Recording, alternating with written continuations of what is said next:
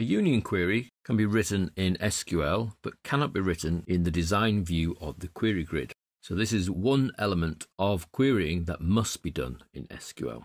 Now, by a union query, I mean a query that will join the results of one table to another. So in our case here, using the data 2013 file, I'd like to have a single result of all our customers and all of our employees. Now, these two tables are totally unrelated, except by things that they may sell or buy, but to each other they are unrelated.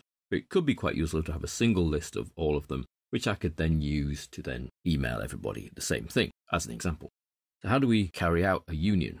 Well, the first thing is we need to have a select statement based on both tables that has exactly the same number of columns.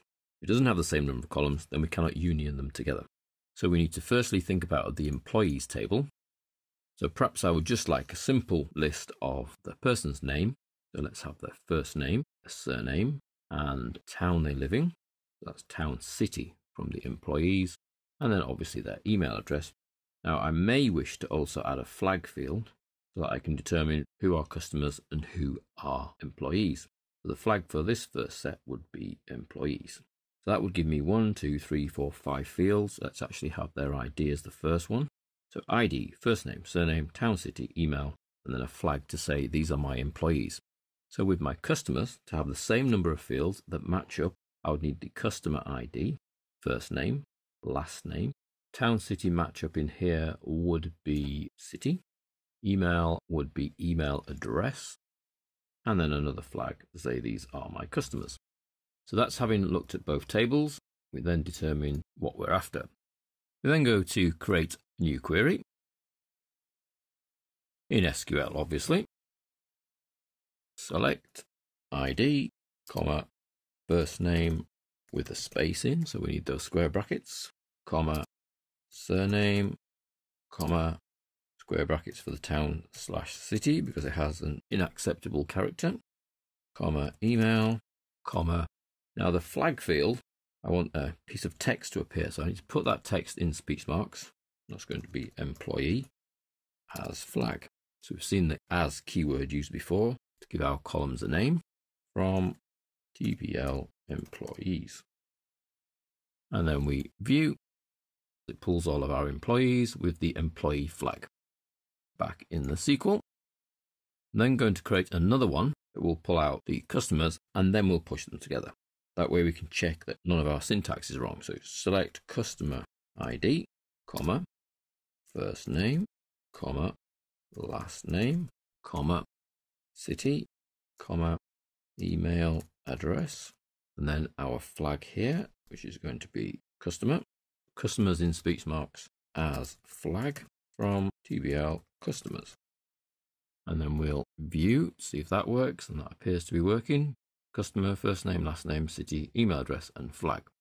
So now we have both SQL statements working, we need to put them together as a union. So let's take this SQL statement and move to the other query, which is the employees one.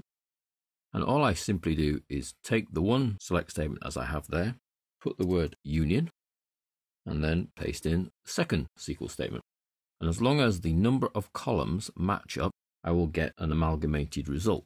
So I go to view, and we see all of our employees, and then all of our customers directly afterwards. And that gives us a flat query. The query is still live, so if any changes happen to take place in the customers or the employees, every time I run this query, it will pull in the latest information, but it means that I can then use this data elsewhere, perhaps in a marketing email list. So let's do a save as, QRY, union, employees, and customers. Okay, refresh my query list, and you'll see that the icon is different for a union query. It has two little circles, two little loops that join together, and you can only look at the SQL for a union query. There is no design option here, so you either have to write the thing yourself or look at the result. There's no design option for you to pick and choose. So all of the little bits that we've done about writing the SQL becomes important now with a union query because you have to write the SQL yourself. And they are straightforward as long as you remember that the number of columns must be exactly the same from both tables that you're trying to create a union result for. When you're amalgamating data like this with a union query, if there are duplicate records in both sets of data, then you don't see the duplicate records, you only see one of them. And by duplicate records, I mean that every value, every one of those columns must be exactly the same in the second data set. Well, it won't be in our case because we're putting a flag of employee and a flag of customer. But sometimes it could be depending on the data that you're trying to merge together. If, when you're trying to merge data together like this, you actually want the duplicates to be there, not for the second one to be missed off, then you actually add a little extra here to the union statement, which is union all. That way you will see all the records, not lose any of the duplicates. So that's the very useful and quite powerful union statement that works with multiple select queries. We could union a third set of data into here as well, just by coming to the end, return, union, and then another select statement. And as long as it has the same number of columns, it will be added to our list.